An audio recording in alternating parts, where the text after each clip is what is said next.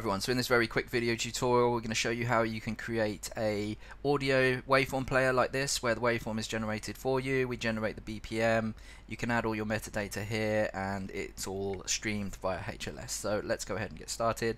So first off, I want to resize an image.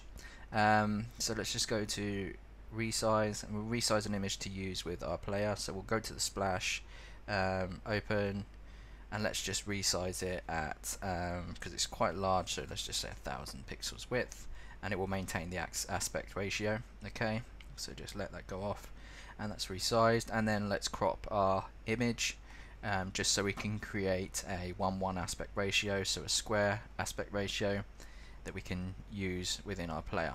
Okay, so let's just keep the aspect ratio like this. Let's bring it down. Let's say we want to include our headphones and the mic. Okay, and then we'll crop that. Okay, great. Let's go back to the encoder and let's create our audio player. So you simply drag the audio track in. You can then select the playlist rendition, and then here is where we're going to want to add our poster. So I'll just add the poster now. Okay, so we've added our poster. We could add some extra metadata, but we're not.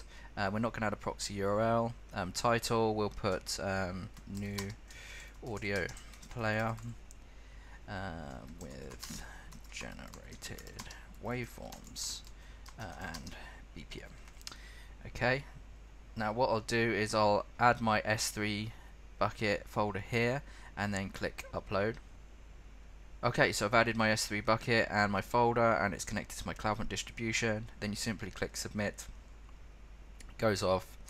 It will encode our media for us, and it will create our waveform, and then now it's actually uploading everything to AWS to be served via CloudFront. Okay, so all you need to do is take this code. If you've got the S3Bubble media plugin installed, you simply go to custom HTML, and you can paste this HTML in any editor within your WordPress website. So go and publish, view the post, okay, and then let's go and see our post. Scroll down, and you can see that we've got our audio player here. Okay.